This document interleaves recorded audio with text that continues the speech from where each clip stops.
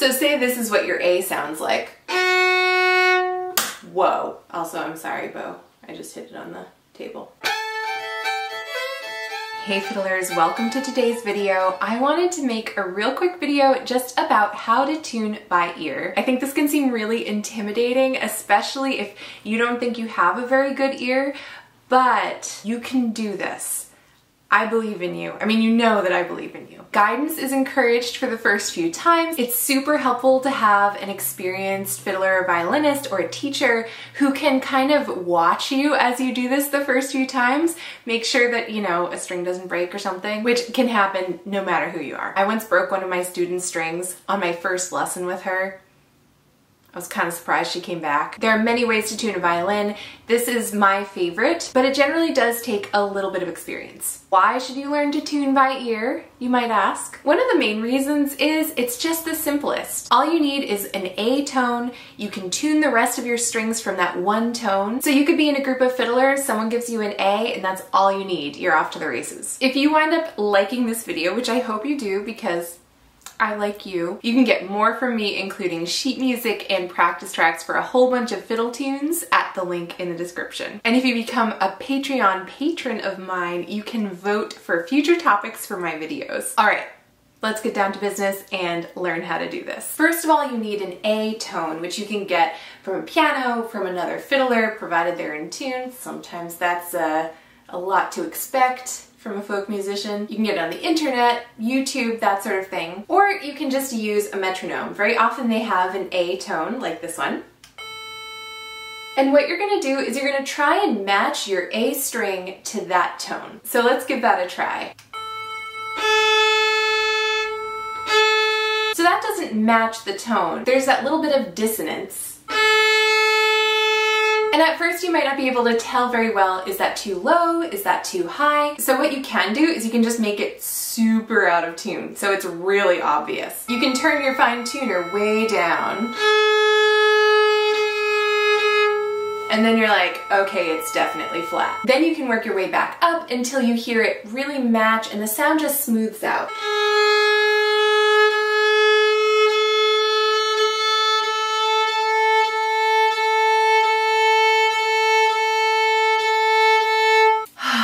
Kind of hear that? So you kind of hear that sound of the string just kind of melding with the tuner. And there's kind of this like sigh of relief. Just a note about sort of the logistics of how to hold your violin as you're tuning it.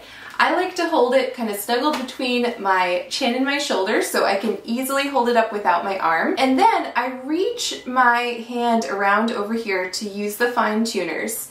And my bow arm kind of goes over that hand. So that way I can play and adjust at the same time.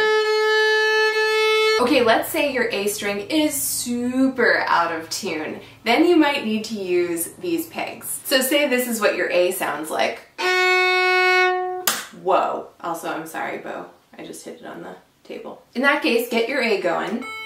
And you're gonna hold the fiddle, just resting it maybe on your leg here, and you're going to grab hold of that peg and you're going to turn it. So either this way, so tightening it if it's too flat, or loosening it this way if it's too sharp. This one's way too flat. You can pluck the string while you listen to the tone.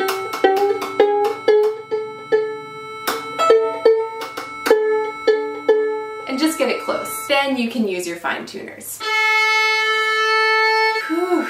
All right, now we have our A, so let's get the rest of the strings. We're gonna do this by playing double stops. Double stops are when you play two strings at the same time with your bow, like so. And I do have another video on that if you wanna check it out. Just a quick reminder, which you might not need, but we have an E, A, D, and G string.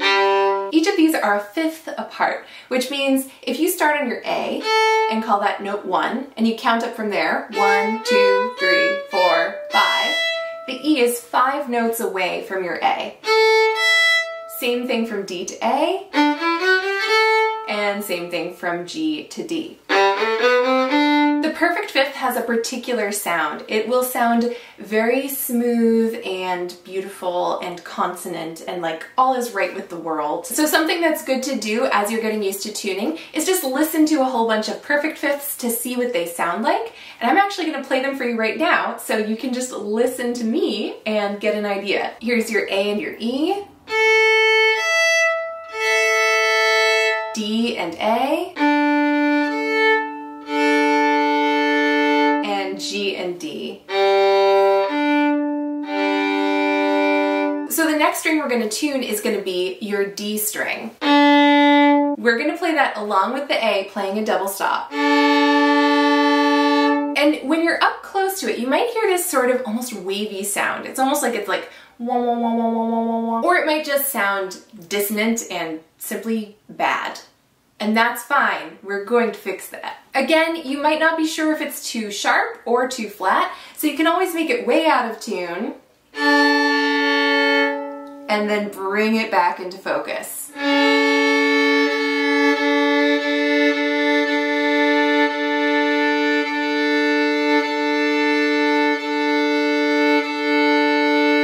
And you're listening for that really nice smooth sound that you get when you get a perfect fifth between the D and the A.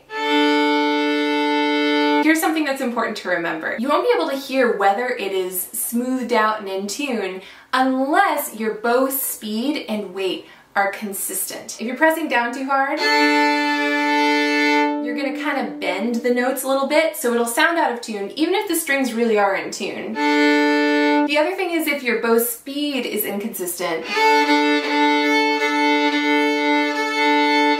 or if you're kind of wobbling back and forth between the two strings, again, you're not going to get that smoothness, even if it is in tune, so you have to be really careful just to make sure you're keeping the bow smooth, consistent,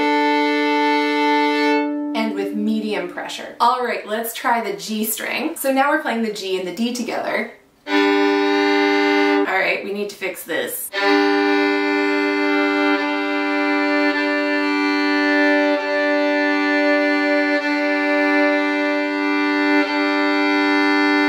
Much better. Lastly, we're going to play the A and the E strings together.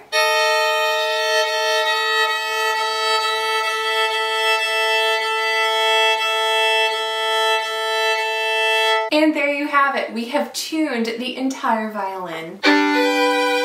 We are in tune. We are ready to play.